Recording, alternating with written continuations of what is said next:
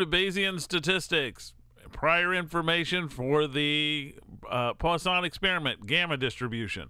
All right, so we've been playing around with this idea of counts over time, and we've came up with this Poisson random variable that has the following distribution function. And remember, it's counts over time, so it can only take the values 0, 1, 2, 3, and so on. What we're interested in is this parameter lambda here. And lambda is the average or the mean rate per time space unit, and it can only be positive. And what we want to do is try to come up with prior distribution for it, because it's also our mean and our variance for this distribution. What do we know about lambda? Do we know anything? Yeah, we do know a few things. Number one, we know lambda is continuous, meaning that it can take values like 2.5 or whatever, because it's an average, right? It's a balance point. It's not necessarily an observed point. Number two, lambda has to be greater than or equal to 0. That's from the last slide. We know that. And really, lambda is not likely to be extremely large. And when I think extremely large, I think in the billions and billions, okay? Could it be that big? Yeah, but usually when we're thinking about this, if we're thinking about counting things, usually the numbers don't get hopefully that big, unless we're doing like combinatorics, where that's exactly the point, is to come up with some really big numbers. All right, so if we had something that looked like this might be a nice way to incorporate some prior information, because that's really what we're trying to do, is incorporate prior information. Notice that large values for the parameter, the average rate would be low, and near 0 it would be low as well, possibly. This could be a reasonable, but it is on all positive numbers, so we don't have to worry about any negatives being involved or anything like that. So this seems to be a reasonable approach here. Okay, so what distribution might work? Well, one popular distribution that has these properties is the gamma distribution, which has the probability density function that's given by this here. And it has two parameters, alpha and beta. And again, it's kind of like, wait a minute, didn't the beta distribution have two parameters, alpha and beta? Yes, it did. But these are the ones we're putting in this one. They're different parameters, and they work differently. But if you stare at this, you'll see that there is a gamma function down in here, which is related to the gamma distribution. X can only go from 0 to infinity. Alpha has to be greater than 0, and beta has to be greater than 0. It has the following properties, which come in really handy. So alpha over beta is the mean, okay? And you'll see it's come in handy here in just a little bit. And sigma squared is alpha over beta squared, so it's pretty easy to get at as well. If you were trying to specify a mean and a variance, and you wanted to use the method of moments technique to try to come up with these values, because you had some estimates of a mean and a variance, this is how you would do that in order to set your alpha and beta in this case. Okay, so here's some examples. So here's a gamma 1/5 here. So gamma 1/5.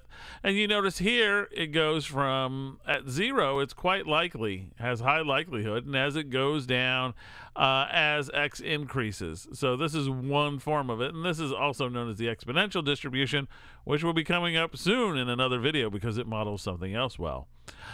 Here, as soon as I make gamma the alpha equal to 2, notice it pins it down at 0. And again, the mean here is 5 if you use the alpha over beta rule. And it trails off again. Here, this one is incorrect here, but notice that this comes up and goes down, but it's always on positive support, and it's right skewed, and it will probably do what we want. Now, one interesting thing about this distribution is that if you let alpha run off to infinity, you'll get really close, and beta go to 0, I believe. You get a normal distribution. But this looks approximately normal as it is, so you know, you don't need it to be that big. All right, so let's look at an example. So Bayarma is interested in looking at the rate of connection failures to a local area network per hour. She thinks these rates follow a gamma distribution with alpha equal to 210 and beta equal to 100.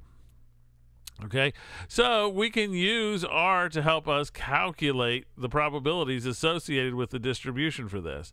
And in R, we have D gamma for the density, Q gamma for the inverse CDF, P gamma for the CDF, R gamma will give us random numbers, and all I need to know is alpha and beta, and bingo, this thing will work. So here, now she's changed her mind and changed beta to 10.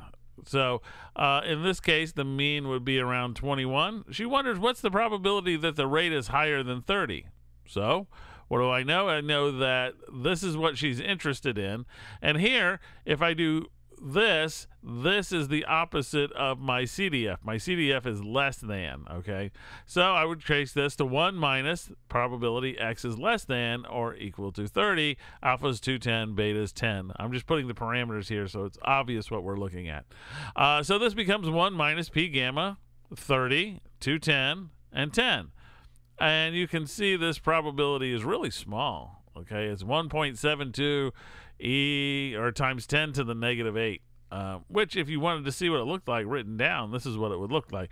So if the distribution is correct, then it's very unlikely that this rate is larger than 30. Right, let's leads to the question, at what rate would have a probability of being 0.95 or less? Okay, so we want it to have a probability of 0.95, and we want to find the value that's associated with that so that we know any value less than the particular value we found is reasonable. All right, so what we can use is the Q gamma function. Put in 0.95, 210, 10, and we end up with 23.4391. So this gives us a good idea what an upper bound might be for the rate. Okay, so here we've talked about the gamma distribution really quick. We're going to use this as the prior distribution for the Poisson experiment. Just that was our motivation, and that's what we're trying to do with this. Turns out the gamma distribution will pop up all over the place as we move through the course here, so you might as well get a little familiarity with it and handle on it so that everything will be easier. Now in the next video we're going to actually try to combine these two together to end up with the posterior distribution, which as a spoiler ends up being a gamma distribution, but we'll see you there.